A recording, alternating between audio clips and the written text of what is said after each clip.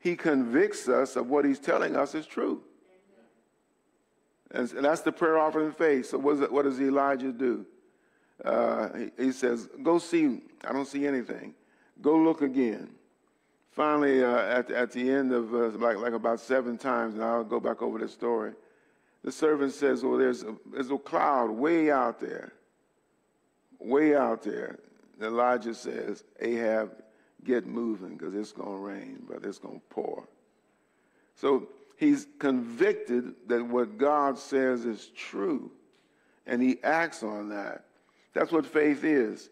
So there are things that I'm convicted about. You and I are convicted about. I'm convicted that I'm going to get a glorified body. Say, have you seen it? No. You got any, what's the evidence that you have a glorified body? What God has said. And what he's said in his word, and I'm trusting that. Okay? And so what happens as we continue to trust God, it's like, again, when we go work out, and when we go work out, our muscles get stronger, and so our faith gets stronger as we trust God day by day in what he's saying to us. So we're looking at now James chapter 5 and verse 13. We're talking about the prayer offered in faith. So verse 13, is anyone among you suffering? Let him pray. Okay?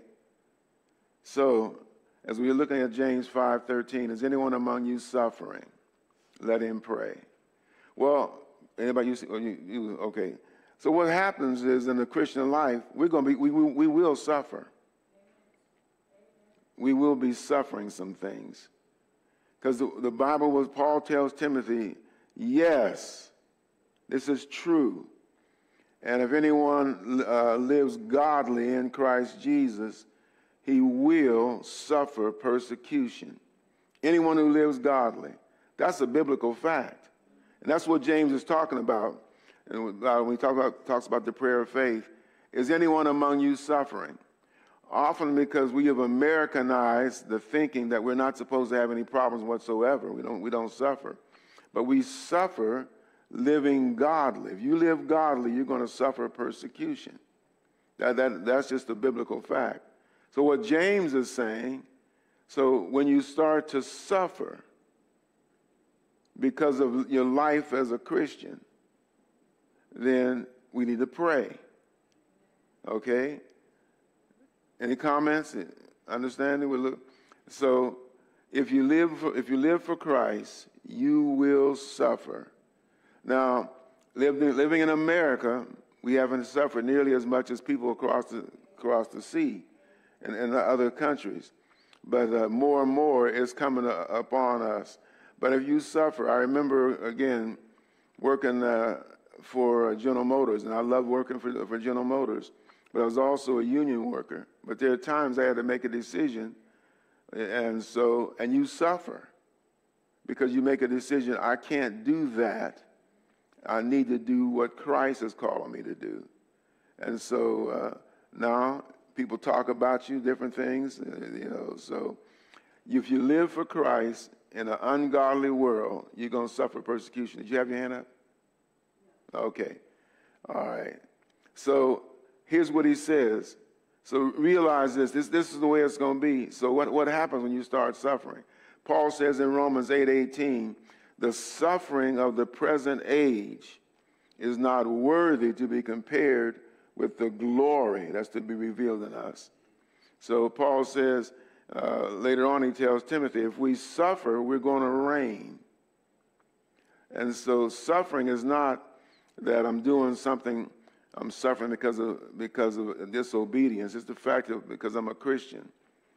And as we said before, there are times I run into opposition with people who felt that I should be doing something else than what I was doing because of what I said, but I'm relating to my Lord and Savior, Jesus Christ, and that's what I'm going to do. And so when you do that, you will face one degree or another degree of suffering.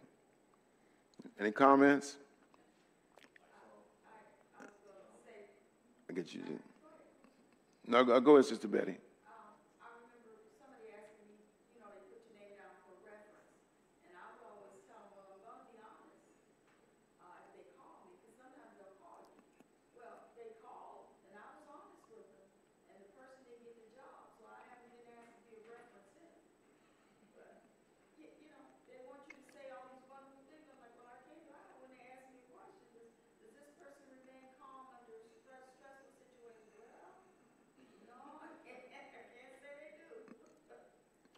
Yeah.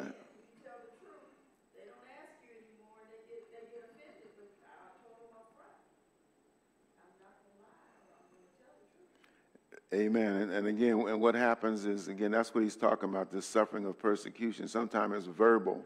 Sometimes it's, you lose friends or whatever.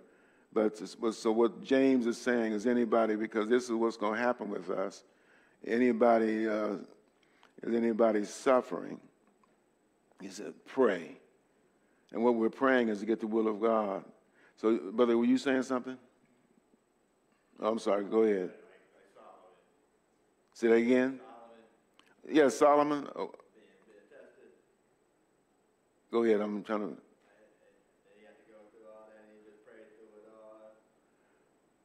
Oh, okay. All right. I got you. Yeah, Solomon. And then, yeah, but Solomon learned a lot because of his own mistakes. Yeah, so Solomon is a good point. Jesus is the real example of all that. Never done anything wrong, but he suffered persecution because when he spoke the truth in love, when he told the truth, that's what happened, that they came against him. And so what happens in the long run, as our sister, she never would brag about herself, but I brag about her.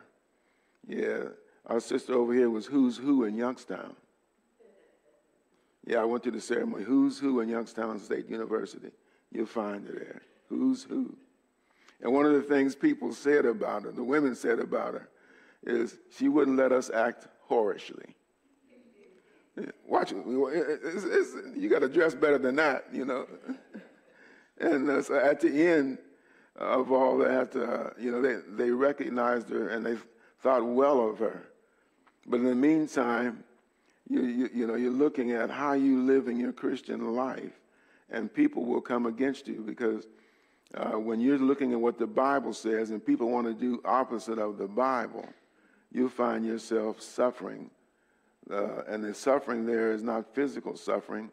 He's talking about suffering for the cause of Christ. Yes, sir. Sometimes wonder whether, even though we're immensely blessed in America, it's harder for the church to grow here in a society where we want to eliminate all suffering. Suffering does produce perseverance and produces character and all that, but we have a government that wants to take away the slightest bit of suffering, and then the church sort of adapts to the society. I'm not going to see any signs outside our church that say, "Come suffer with us."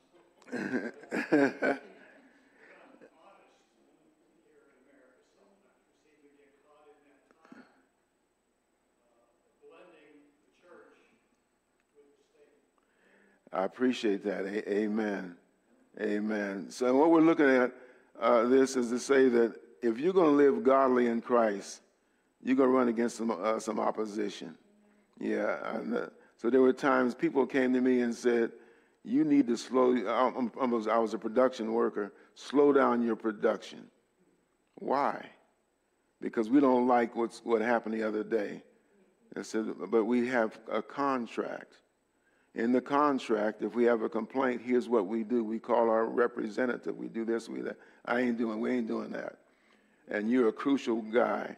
We want you to shut it, slow it down, stop. And I said, before I work for the company and before I work as a union worker, I'm a servant of Jesus Christ. I cannot, in good conscience, do what you're saying. And so what happens is that, you suffer. Because people look at you and they treat you differently because you're looking at representing Christ. You're looking at James 5:13.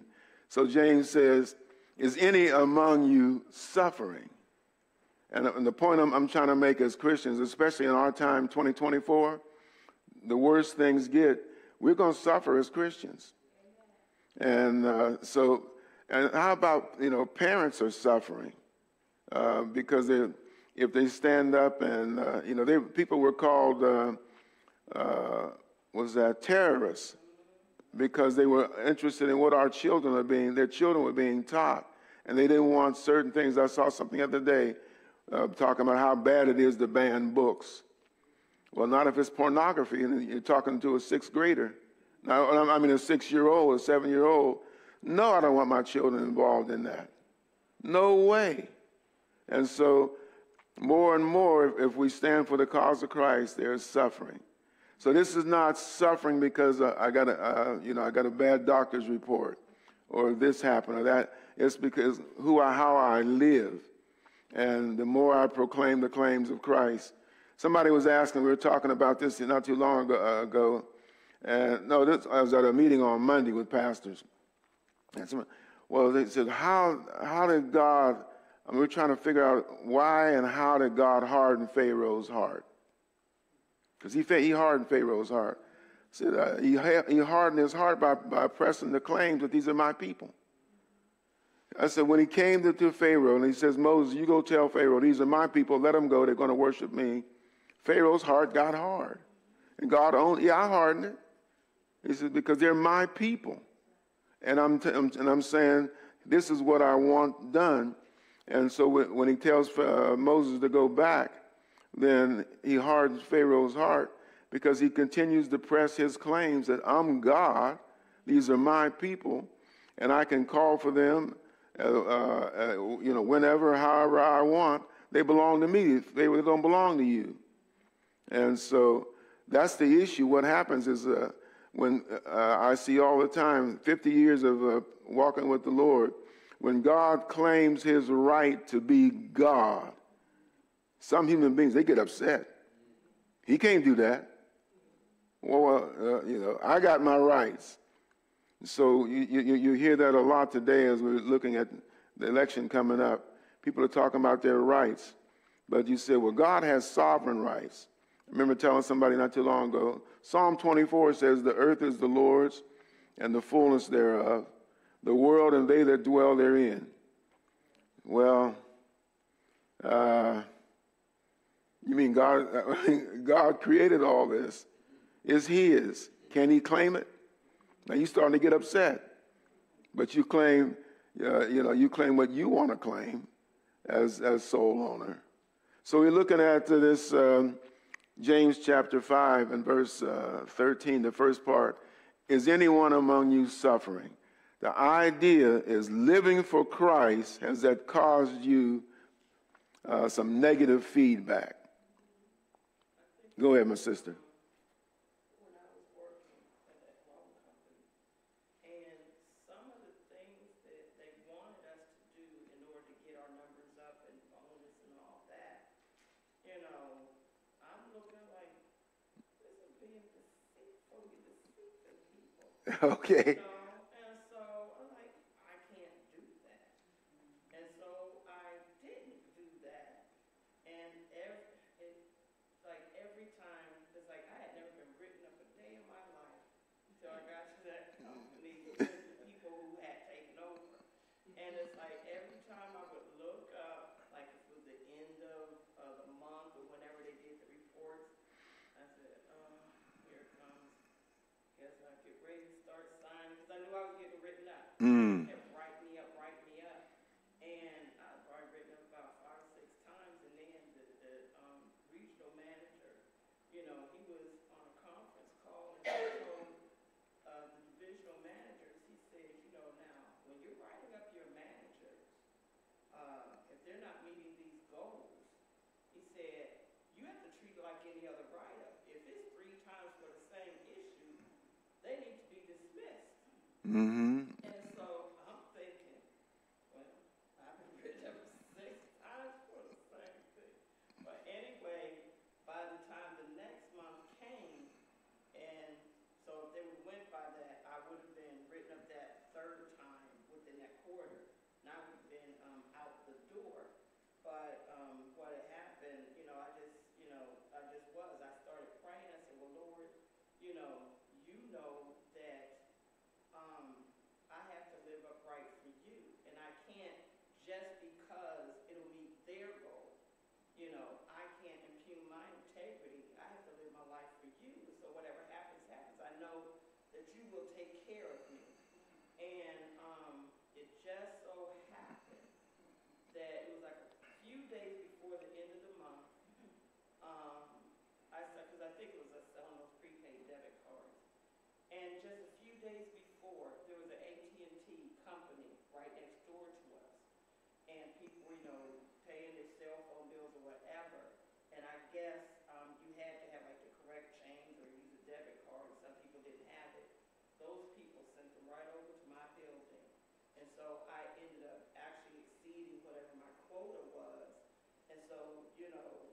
that time came, they didn't write me up because I had met the quota without having to do the deceitful stuff that they wanted me to do. You know, so I just, you know, just thank God. Amen. For that instance, it's like, it didn't matter to me whether or not I would be in that job. You know, what mattered to me is representing Christ well. You know, and so that's why I just prayed in, like, Lord, whatever happens, happens, you know. I leave the consequences to him. And so that's what I thank God for, because it doesn't matter what kind of job or whatever it is. It's like you just have to just, you know, whatever Christ says, obey it. And just truly, I think about Charles Stanley, you know, obey God, leave the consequences to him. You know. Amen. Thank you. Praise the Lord. Praise the Lord. So is anyone among you suffering? Let him pray. Let's pray. Heavenly Father, as we think about the first part of this verse, we come to you. And again, we thank you for so great a salvation. You have saved our souls. You're continuing to sanctify us, causing us to be set apart to your will, to your word, to the Holy Spirit's conviction in our lives. And so we know that in this group there are those who are either going to be suffering, are suffering right now, or they will be for the cause of Christ. So we pray for those who are making decisions that bring you glory and honor and cause them to grow closer to you. We pray for those who are making these decisions. Empower us by your Spirit that we would trust you. Remember, last week we were talking about singing this song, we've come this far by faith, leaning on the Lord. We're trusting in your holy word. You have never failed us yet. So thank you, Lord. Continue to lead us and guide us in the path of righteousness and holiness and truth for your name's sake. As Jeremiah would say in the 9th chapter, unto you be glory, Father. As James would say, help us to decide that it's better to line up with you and the people of God. As we used to sing a song, I'm going through with the Lord's despised few. There are few of us, Father, who understand that the road may get tough, the going is rough, but yet you are, when we're with you, God and one is the majority. So as we're either have gone through suffering or we are going through suffering or that we will go through suffering, Father, we pray that we would, like James 1 says, if any of us lack wisdom, let us ask of you, because you will give us all that we need and then some, and you will not chasten us because we've asked for wisdom. Thank you, Lord. You give it liberally, and so you lead us and guide us in the way that we should go. We give you the glory and the honor, give you the praise. We understand that in living this Christian life, there's never going to be the absence of suffering. We're going to face trouble. As one songwriter said, there's trouble in my way. We may even cry sometime. Lay awake at night.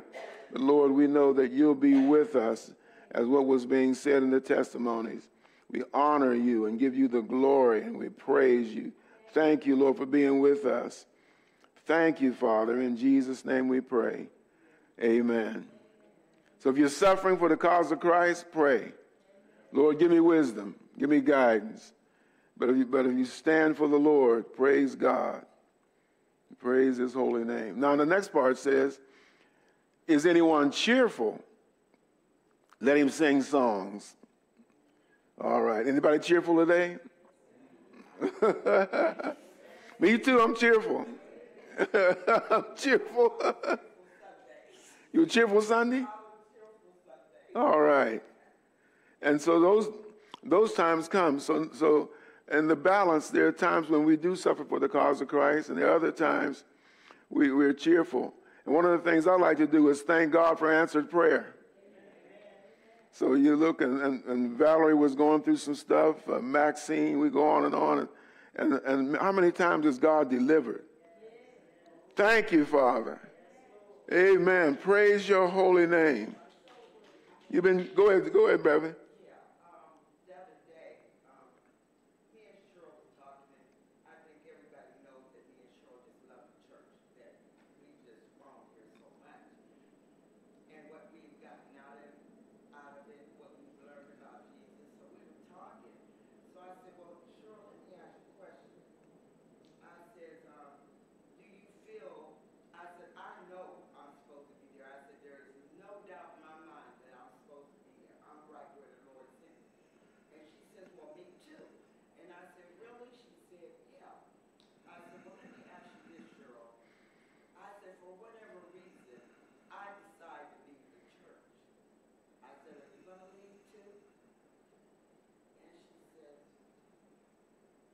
Brother, I don't know. I says, well, who are you following? I said, because I'm man. I said, who are you following? Are you following me or are you following Jesus Christ? I said, because irregardless of what we go through in that situation, you stay there until Jesus says you can go. And she says, well, I never thought about it. I said, well, maybe you should think about it. You challenging your sister, huh? Yeah, because if you're following me, that's man. But if you're following Jesus Christ, whether I stay or go. If you're getting fed there, I said, have you ever got fed? And she goes, well, no. I said, maybe you need to really just think about that a little bit. Mm-hmm. Follow me or you follow Jesus Christ. Yeah, I got you. There's a song that we sometimes sing, think about his love, think about his goodness, think about his grace that's brought us through, yeah. So when you think about him, yeah, so my favorite story was that I was going to Santa Barbara, California. I was set up with another guy at an apartment. That's where I was going. And so I remember telling my wife, I'm going to California. I don't like this place. I don't like this area. I'm going to California. And I remember one day, after the Lord had set me up and saved me and called me here and all that, I said, well, I got to Girard, far west as I got. We went from Youngstown to Girard, which is west.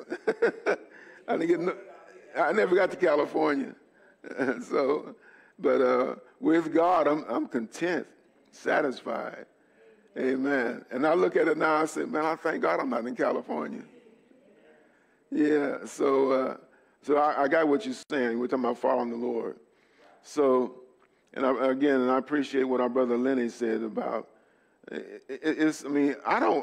I'm not looking for persecution. I don't want nobody to hurt me. If it comes, I prayerfully ask the Lord to help me deal with it, but in the meantime, what I try to do is make every decision that I make is one where I try to stay in the will of God. And so whatever comes, it happens. So, but right now, the number of us are cheerful, right? Praise the Lord. Praise God. Remember, Psalm 27:14, I think, David said, he said, I would have given up, in this Christian life. I'd have given it up. But I believed that I would see the goodness of the Lord while I'm alive. Woo! In the land of the living. Hallelujah. I told a guy recently, I said, I understand where you're coming from, and I ain't mad at you, but you never seen the goodness of God. I have. He's good. Verse 14.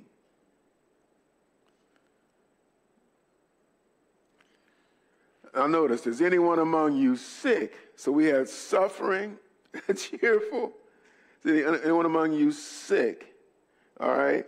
And let me go back. We're looking at these verses. I made a note here, and one of the verses says, the word suffering, again, when we're dealing with trouble that comes because we know Christ. And so we're called to endure hard times. We don't look at this one scripture Paul wrote to Timothy. He says, Timothy is a good soldier. Now, since I was drafted in the army, I understand what it means to be a soldier. It's 3 years in the army. As a good soldier, endure hardness. Endure hardness. Yeah, I remember when I got drafted, I had to go downtown to the post office, downtown Youngstown, and all that. And I ended up, they got me on a plane, and I went to, they took me to Cleveland, got on a plane, ended up in Georgia, Fort Benning, Georgia. Got me to bed about 1 o'clock in the morning, and at 5 o'clock, they turned the lights on and started, get up! I said, we only been here 4 hours, traveling all day. Get up, soldier! One of my friends he was in the second berth, and they turned the lights on. The sergeant screamed, "Get out!" He fell out the second berth. Yeah, they got us running. I'm saying, man, he said, "You're in the army. You're in the army. No matter what time you got in, Reveille is 5 o'clock. You better, I mean, so I learned in the army there's some disciplines that you know, that you're gonna live according to. Or otherwise, you facing, man, nobody wants to be in the guardhouse or facing all these other consequences. But so every time I read that scripture where Paul says, endure hardness as a good soldier. Yeah, as a soldier, you don't expect it to be that easy. You're a soldier. So when our sister sings, I'm a soldier, I love it, yeah. I'm a soldier. Because a soldier is, you don't expect to be living in a penthouse somewhere and somebody's serving you. You're a soldier in the army of Christ. So Paul says, if you're sick, now we're looking at some kind of physical sickness or whatever, weakness, whatever this sickness, he said, let him call for the elders of the church and let them pray over him, anointing him with oil in the name of the Lord. Now, okay, sick. So one of the things I do when I start, if I get sick, I'm going to pray. Lord, are you trying to get my attention about something I'm missing? Because Paul Paul says in Corinthians that when people were disobedient concerning the Lord's Supper, he said, some of you are weakly. They're weak. Some of you are sickly. Some even have left here. You went home to be with the Lord. So if sickness comes, then he says, let him call for the elders of the church. So you want people praying for you. Regardless. So if I'm sick, yeah, I'm going to call somebody. I'm going to tell them. Yeah, hey, brother, I got some problems here. Would you pray for me? Pray with me. And the first thing I want to understand is that because I'm disobedient in some area, the Lord may have been telling me to do something. I'm not doing it. Lord, am I missing the mark? And this is biblical. I'm sick. So once I check that out and I call for the elders, I remember when my wife was sick with cancer. And we were down in South Carolina. And so I walked up and, I'm always got these baseball caps. And so the lady at the counter says, oh, I like your hat. And I said, well, praise the Lord. And so she's talking, this is about 14 years ago. She says, I'm a Christian too. She says, we got a prayer group. You got a prayer group? Yeah, we got prayer group all across South Carolina. Would you pray for my wife? My wife said, you tell everybody. You always, every Christian you meet, you tell them I'm sick. I said, because I want everybody to be praying for you. I ain't too proud to beg. Hallelujah. Anybody sick? I'm calling the elders. Because the effectual, fervent prayers of the righteous is what James is saying. Call for the elders and let them pray over him. So Jesus said, Father, I know you always hear me. And I say, Father, I know you hear me when I ask according to your will. But Lord, I'm calling on a lot of elders, the leaders, the church members. Father, I'm calling them and asking, would you pray for me? Because I'm struggling. I'm sick. I want to make sure it's not because I'm missing something. He says, and let them pray. Oh.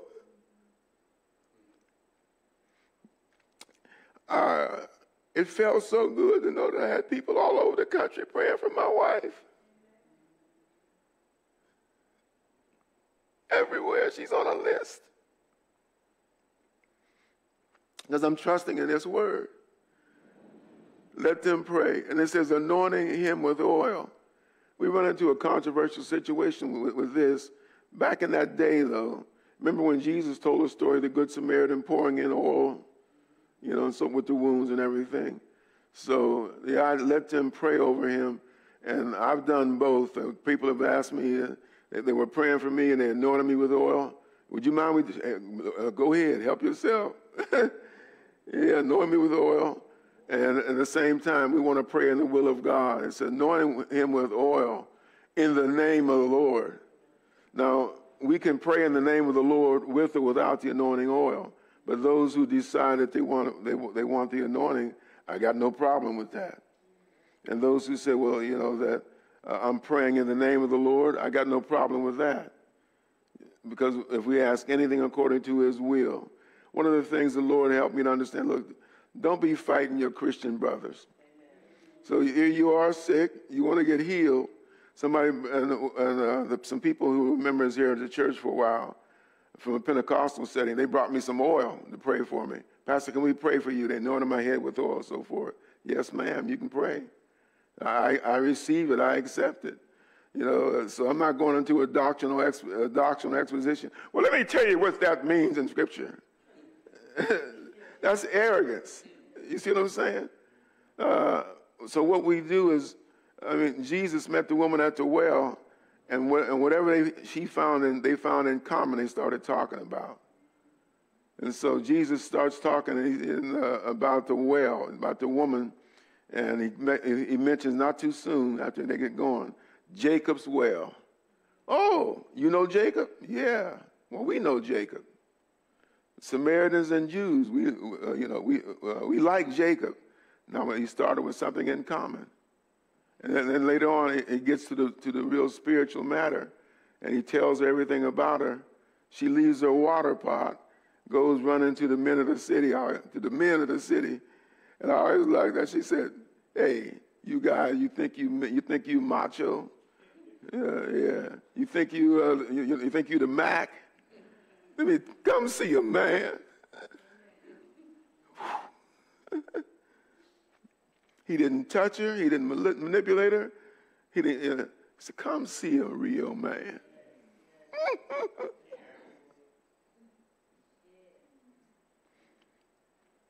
The Lord laid that scripture on my heart. He says, the women in the church, the women in the community ought to see you as a man who's not trying to manipulate them, not trying to do something with them, but a real man that can touch their souls and never touching them with your hands or whatever to manipulate, to try to get ahead. A man. Hallelujah. Hallelujah.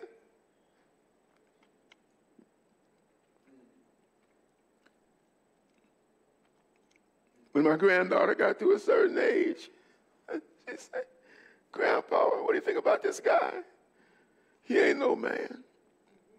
I can tell looking at him what he's trying to. He wants to manipulate you. He's talking about, he wants to use you for his pleasure and his purpose. It ain't about you. And when he gets his pleasure and purpose, he'll move on. He ain't no real man. I told somebody after learning that, I said, listen, it's not being a man when you can have 20, 25, 60, 70, 80 women. It's not being a man. I said, you know what? A real man can take one woman and live with her throughout all the rest of his life. And that's a man. Come and see a man. Whoa! That's why they talked about Jesus and Mary Magdalene and some of the others. Because the sinful man can't imagine women being that close with you and you not manipulating them.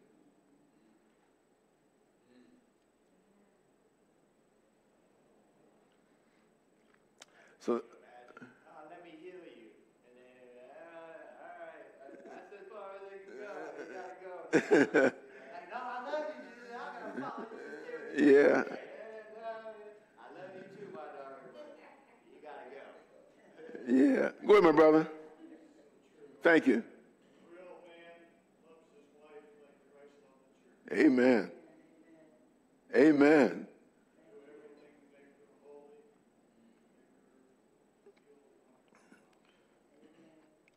That's a mouthful, my brother. Thank you, Father. Thank you. Verse 15. And the prayer of faith will save the sick. So notice what he's saying there. In a situation that has come up. Okay, so if I'm suffering, I need to pray about my situation, trusting the Lord. If I'm cheerful, then I need to give God glory and praise him. Okay? And then he says, and if I'm sick, than the prayer offered in faith, where God has convicted me of certain things, and so what James talks about is that prayer will save the sick. But we don't stop there. Often people say the prayer of faith will save the sick. Don't stop there. And the Lord will raise him up. Okay? And if he has committed sins, he will be forgiven. You got to take all those together. Are you with me? And so my brother Marvin and I were looking at Daniel this morning, Daniel 9. And in Daniel's prayer, Daniel starts confessing the sins of his people. When you start in Daniel 9:1, he gets a vision. He confesses his sin. He's very much in line with the Lord. And the Bible says in Daniel chapter 9, if you read Daniel chapter 9, the angel says, "You are greatly beloved." He's beloved because he's confessed his sins. He's agreeing with God about how they live their lives. He's trusting in the Lord. And the Lord comes and says, "You are greatly beloved." And what I say to people, we know John 3:16. God loves the world. But in Daniel's day, Daniel was obedient to the word of God. And because he's obedient and he's not really asking for anything, he's confessing how wrong they were. And the problems that they were having was because they had turned their back on God. And the angel says, "You're greatly beloved." And so one of the things Jesus says about this in John 14, the one who loves him is the one who has his word and keeps it. And so people tell me all the time, "I love the Lord," but you're disobedient. If you love Jesus said, "If you love me, you keep my commandments, my Father and I will be evident in your life." You'll see it. I will give you everything you need to see that we're in your life. And so the prayer of faith will save the sick. Not maybe. The prayer offered in faith, where I'm trusting God and I'm confessing my sins, it will save the sick, and the Lord will raise me up. And, see, all these go together. And if I've committed sins, he will be forgiven. That's the whole thing. Often we just stop at the first part of the verse and say, if you pray in faith, pray hard enough, then God's going to answer, he's going to say yes. You're missing what the whole verse is saying in the whole context of James 5. James is talking about a man who is obedient to God. God sends him to the brook, and the brook dries up. Well, a brook is not going to sustain you but for so long. In a famine, the brook dries up. And then the ravens feed him. And then later on in chapter 18, he says, go tell Ahab. He's an obedient father. He's an obedient servant to our Heavenly Father. And with that in mind, see, I realize in my life when there's things going wrong, I need to confess. And I say, the Lord convicts me of faith the same way he convicts me of sin. You see, when I'm not doing what I'm supposed to do, ain't nobody got to tell me, hey, it's Julius. The Holy Spirit's I can't sleep. I can't eat right until I get it right with God. And so, and that's the idea that all of us are going to sin and come short of the glory of God. So I know when the Lord has convicted me of sin, I ain't got to ask nobody. I think it's ingenuous. Hey, Pastor Davis, can I do this? Why do you want to go that far? Can I do this and still be saved? What? Why don't you walk straight in the middle of the straight and narrow? Why are you trying to get as far off as... can I say that your attitude is wrong already? You see what I'm saying? But the right attitude. So the prayer of faith, a prayer offered in faith, and will save the sick. And the Lord will raise him up. And if he has committed sins, he will be forgiven. So that's how we deal with the prayer of faith. Lord, is there anything in my life that's inconsistent with my relationship with you? Help me to get it right now. And I've learned through these years that delayed obedience is disobedience. Lord, I'll get this done next week.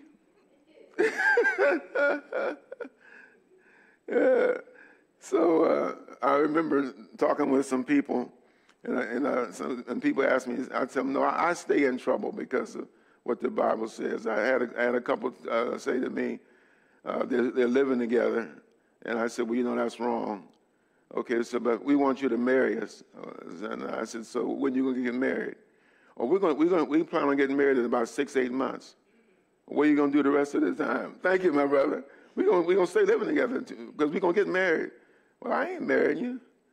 So the next 6 or 8 months, you're gonna be disobeying God. We're gonna get married, but we can't get married now. You can get married right now, and you can have all your festivities later on. But you need to get right with God today. And so someone said to me, that's why you don't marry a whole lot of people. You got too many rules. I said, yeah, but the ones I marry stay married. What's verse 16 say? Confess your trespasses to one another. See, that's another part of this. Confess your trespasses. The Bible tells us all sin is trespass. And so confess your trespasses one to another and pray for one another that you may be healed. The effective, fervent prayer of a righteous man avails much. By the way, any comments so far? Thank you, my brother. Appreciate it, man. Yeah, and so confess your trespasses. And go ahead. So back in 14 when it says elders, I've been over this, but I got to ask you, why does it say elders? Is it because, elders, you're thinking of mature? That's exactly right. So is it, when we think of this, when you're sick, does it have to do with the sin? Is what it's saying, confess your trespasses with one another. Is that reason it says? Oh, yeah, you got to, what I say is you got to follow the whole process, 13, 14, 15, and 16. Elders, the reason he says elders, because you want spiritually mature people to pray for you. And it's not negating women. But so, and you go back to James 1, he says, you're looking for wisdom. If you're really looking for wisdom and you ask, God's going to give you wisdom. And so, but one of the things that tells me that I'm asking in a righteous way and I'm serious about it is that I'm calling the elders. And then I'm confessing my trespasses to one another. And we pray for one another that you may be healed. The effective, fervent prayers of a righteous man avails much. Also, it helps with humility. In America, we don't want anybody to know our business. So, how you doing? Everybody come to church. Everybody, good morning, brother. How you doing? Oh, man, I'm blessed. I'm doing good. Everything is going fine. And you know it's not, okay? But so the part of the humility is to realize, you know what? I kind of messed up. I need to get right with God. And so one of the things that helped me really develop a better relationship with my wife was confessing it to other people. I've been wrong. I've been arrogant. Man, I need prayer. And then you get healed. Physically, emotionally, psychologically, you get healed. And so he says, confess your trespasses. So we like to hide stuff. But the humility of saying, I have blown it. I have messed up. Confess your trespasses to one another and pray for one another that you may be healed. When you start to humbly realize and you tell people, and one of the things, especially as pastors, I've talked with pastors, and so you don't want your congregation to know you struggle with stuff because they won't trust you. Say, look, my congregation know I'm just a man. Like Elijah, I'm just a man. But I got the Spirit of God in me. But they know I'm not somebody who never sinned. I've sinned and fallen short of the glory of God. And there are times that, in my life, I've done wrong after I got saved. And so you're asking for prayer. Go ahead, my sister. I think when you do tell what your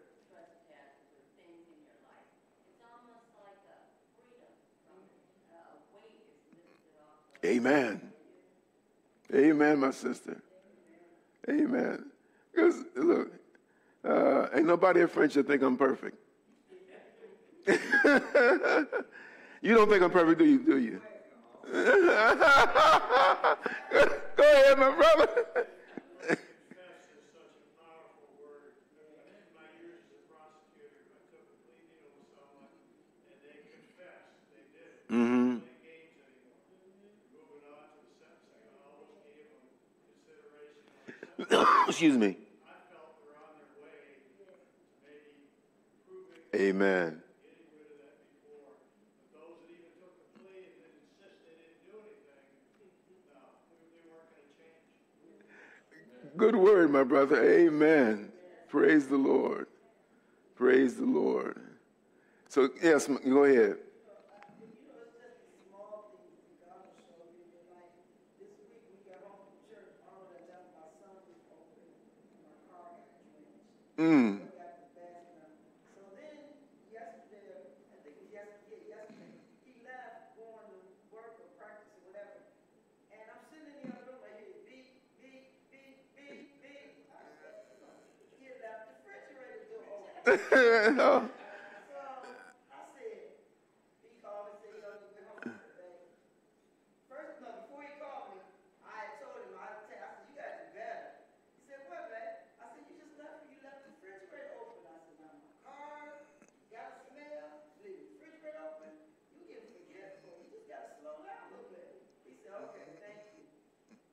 I'll tell you what, an hour later, I sat down, made me a cup of coffee, got a little cream, sat down. What happened? Big. I ain't never left the refrigerator open. And I was over here by myself. And I said, now, Lord, do I have to share this? Now, I didn't call him out on the phone and told me he forgive him. And the Lord said, I just want you to know, if you think he getting old, you getting older. And I told him, I said, when he called me, I said, babe, yeah, we need to both pray because we getting old. So I said, because I did the same thing you did. And so God will humble you. Amen. Don't call your husband somehow because you get old.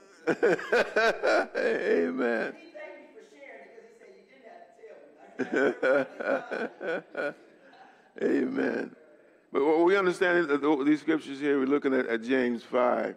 And so, and the idea of the prayer offered in faith is we're trusting what the Lord has said to us, what he's convicted us of. And so, again, I go back to Hebrews 11:1. Faith is the reality or the substance of things hoped for. It's the conviction of things not seen. And in the Hebrews 11, when you study through Hebrews 11, there never is anyone who initiates this.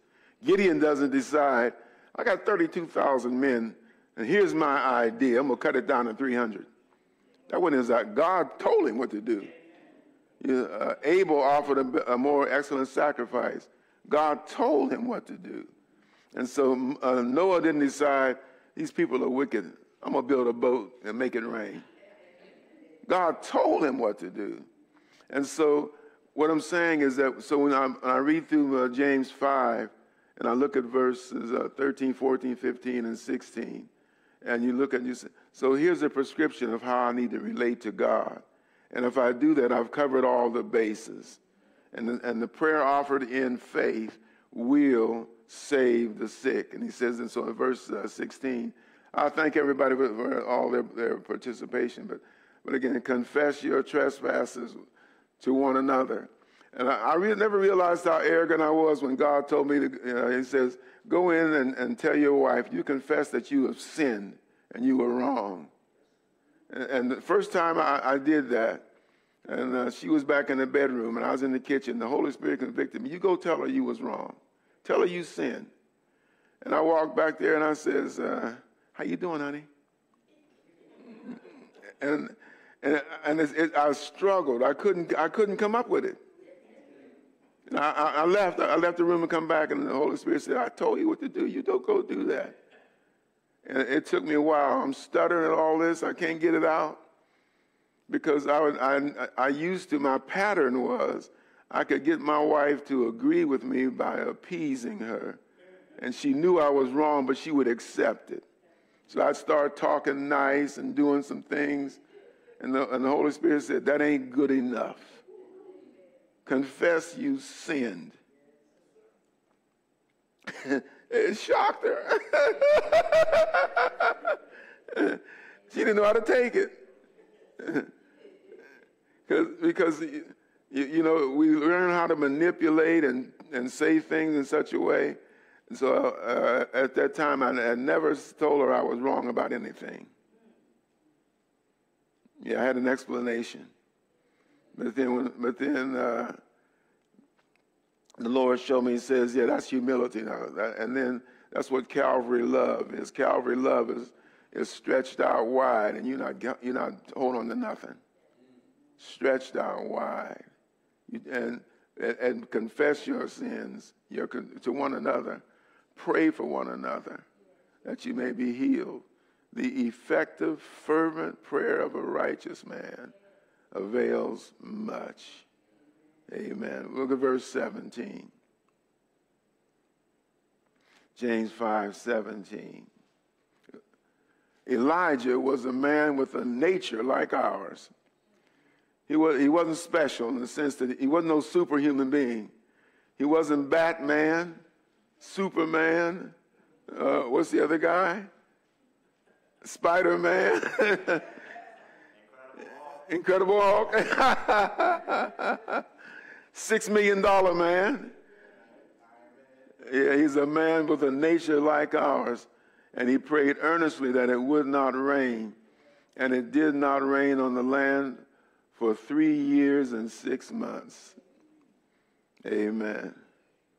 Amen. See, when we honor and own God and we align ourselves with his will, God will do exceedingly and abundantly above all we ask or imagine. Amen? And so that's what we're looking at. People get frustrated sometimes. They say, well, I prayed and I trusted it didn't happen. Well, if you follow James 5:13, 14, 15, 16, and 17, and you get lined up with God, you find out that it will happen. It will happen. And and again, I say this, that when my wife passed away, God told me, he says, I know you prayed for healing, you trusted me, you believe me, you didn't do anything wrong, but you and your wife had a greater prayer, and I answered that greater prayer. That greater prayer, he said both of you wanted to be men and women of faith. You want to be a man of faith, you want to be a woman of faith. And I allowed you to go through stuff where you trusted me even when you didn't know what was going on. So I answered that prayer. You and your wife were a person of faith. Secondly, both of you pray, Lord, may you be glorified in our lives. May you be glorified in our lives. And what happened? He says, I did that. People came from everywhere to see your wife, and she magnified my name because she said, I'm in a win-win situation. They couldn't figure, well, how can your wife take all this? I sat in the doctor's office one time, and the doctor said, actually what I recommended for you didn't help you, it hurt you. I apologize to you. And Marcia said, I'm in the Lord's hands. I'm in a win-win situation. She said, I'm a Christian too. I learned something from this. I'm going to trust God. So God says, I answered your higher prayer that's going to impact eternity. I answered it. And I said, Lord, I see it now. I never saw it before. So you wax bold and you trust the Lord, because the Lord is never going to fail us. Amen. And he always, as believers, he always gives us what's best.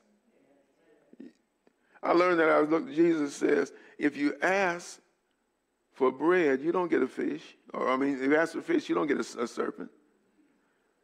But sometimes it may look like. But it's not. It's what's best for us. He always does what's best for us. 1:00. So we did a little different today. Let's close in prayer. Father, we thank you for our time together.